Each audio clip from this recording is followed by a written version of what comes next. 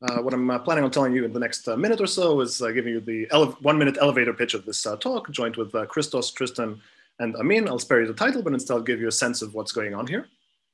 So what we study in this paper is an online Bayesian selection problem under bipartite matching constraints. So we have a two-sided matching market with houses on the one hand and buyers on the other hand, who show up over time and make take it or leave it offers for some subset of the houses. They want maybe one of the first two houses, so maybe we sell the second.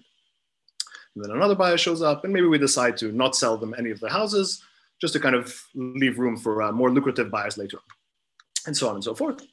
Now, what's known for this problem, which I haven't formally defined, is the number of 1/2 competitive algorithms, and it's known that this is optimal for this problem.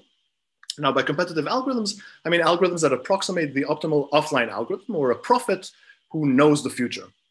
Now, of course, we don't know the future, so this is maybe a kind of an unfair comparison and leads to pretty weak guarantees. So what we ask is, can we characterize the optimal online algorithm for this problem?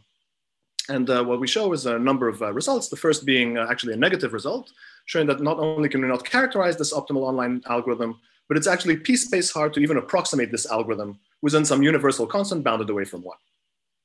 On the other hand, we also have positive results, and we show that this more natural benchmark is actually easier to approximate than the prophet, and we can get a better than 1/2 approximation of this algorithm in polytime.